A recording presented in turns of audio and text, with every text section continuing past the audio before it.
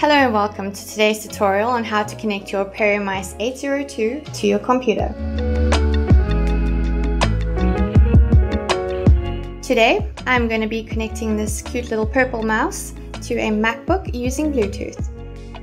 To connect this mouse, make sure you have entered fresh batteries, put the mouse on, then press and hold the Bluetooth connect button until the device shows up on your laptop. Go to your system preferences and click on the Bluetooth. Make sure your Bluetooth is on and your device is discoverable. You should be able to find the PERIMICE-802 in your menu bar. Sometimes this mouse will ask you for a pin to connect, but don't worry, you don't need a pin in this case. You can simply press continue and you're good to go.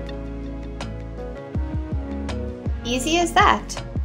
Thank you for watching today's tutorial. If you have any further questions or comments, please feel free to leave them down below. Don't forget to like and subscribe.